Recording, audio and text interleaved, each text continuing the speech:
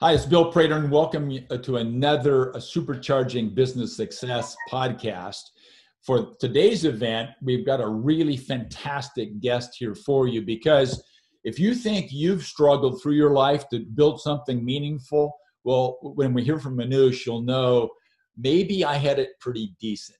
Now, Manuj is effectively a serial entrepreneur. He's an investor. He owned and founded about 2 decades ago TetraNoodle, which is a software consulting firm up in Vancouver, Canada. And over the years, he's helped business owners, founders, CEOs build effectively high-value networks, especially if you're an introvert. Building networks might be a little tougher. Now, he started his career at 15 years old, working in a factory for 12 hours a day, 6 days a week, and he built his fortune at the rate of $2 per day. Well, Manuj had no contacts, no resources, no network. He was determined to improve his life, and he realized that the place to go is through education and building meaningful relationships, because for him, and for frankly most of us, the only way to achieve your goals is to do that. So he managed to acquire a modest education. Then he went on to become a technical leader in multiple companies, including Fortune 100 named companies. And while building his career, he fought decades of anxiety, depression, and pessimism. And he indulged in meditation and mindfulness. So he is, and those people know him as being deeply spiritual, not religious at all, but he focuses on accessing and training his subconscious mind, which helps him create the life that he's dreaming about on an active basis day to day. Manuj, thanks very much for showing up and share your insights with us. So remind us all, what's the title of what you're going to be talking about today? First of all, thank you so much for having me. So excited to be here, and thank you for that lovely introduction. The title for today, what I'm going to talk about is relationships are the best investment.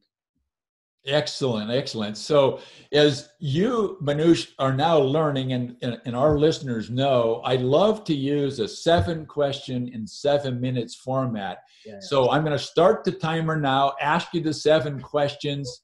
Here we go. And so first question is, who is your ideal client? Give us a description of what him or her would look like. Mostly we work with ambitious people, people who have already seen some success, or even if they are at the beginning of their journey, but they realize that, especially talking about this pandemic situation, they realize things are changing, and in order to get through this tough time, you really need support and guidance of, some really deep, meaningful relationships with people who have faced these kind of challenges before. Of course, this is something that nobody could plan for. But when you have support of a community, of your family, of your friends, and you can sort of help each other, get some help from others, that's when you can be prepared for a crisis like this. Okay, so, we're right at 6 minutes to go. So if you were to think about the major problem that your services help people with, what is that problem? We allow people to have more conversations with the right person, develop deep relationships, because every transaction that happens, every business transaction, or even in our personal lives, starts with a conversation. So having that coherent conversation, getting to know the person, building that relationship leads to any other thing that we want in life. Whether we are looking for funding, whether we are looking for a new client, whether we are looking to parent our got kids. It. So if you were to think, question number 3, we've got 5 minutes, 16 seconds. Question number 3 is, what sort of symptoms or indicators would a person have so they would know, I should reach out to Manuj?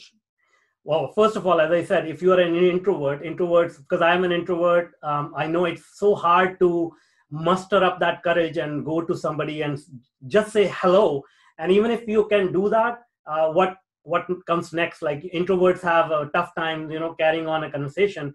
And if you cannot do that, there is, even if you have the best of intentions, you cannot form a bond with the person, or the counterpart that you're trying to have a relationship with.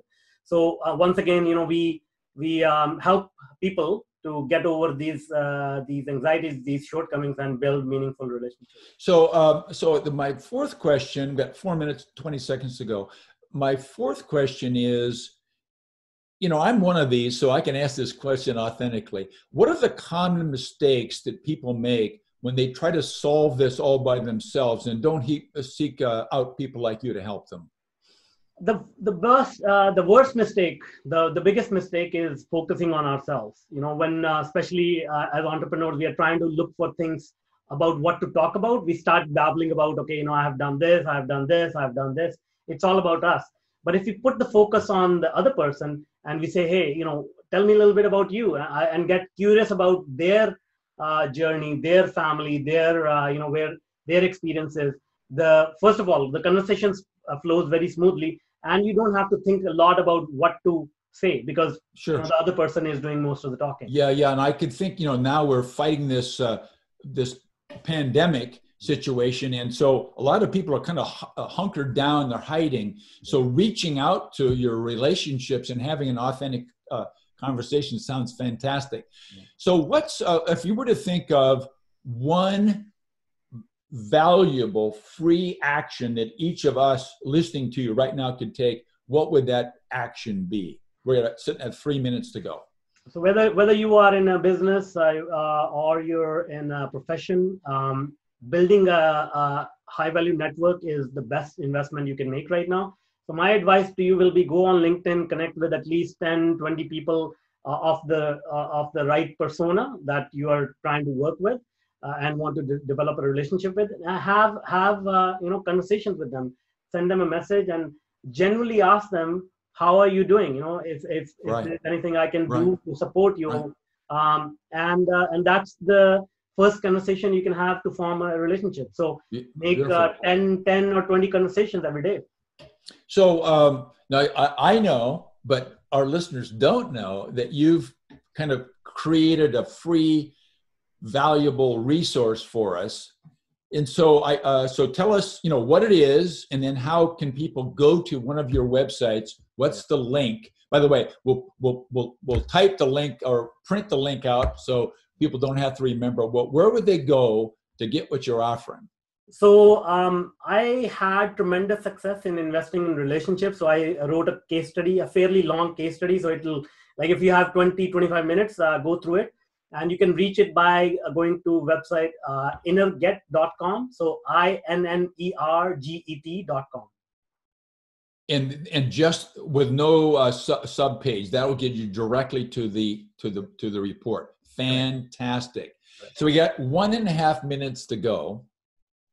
So plenty of time to ask the seventh question. And that is, what's the question that you were hoping that I would ask, but I didn't ask it? So tell us what that question that I should have asked you, and then tell us the answer. So the question is, what will be the currency of the future? Okay.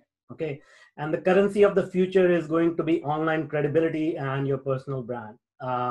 I believe we are going to see this social distancing for a while, even if the economy opens up, because we are emotional beings, and we are going to associate going outside with disease and whatnot, right? So security is our main objective as humans.